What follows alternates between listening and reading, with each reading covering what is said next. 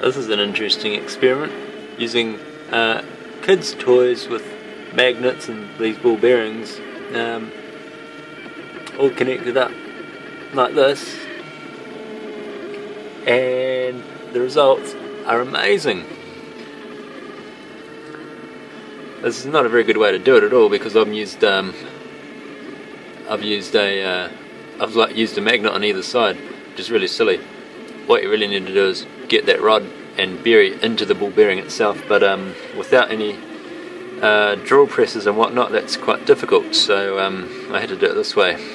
It's not very strong. I can't really print more than 20 millimeters a second, but there's like no backlash in any of the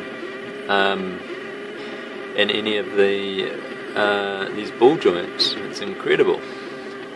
I've got to get new bearings, because these bearings are totally useless. These linear bearings here, they're sloppy as. So that's where the issues are now. And I've put some string to hold it together when it crashes, because it's very easy to knock and the whole thing falls on the floor. Anyway, that is the latest from Tim Jacobson.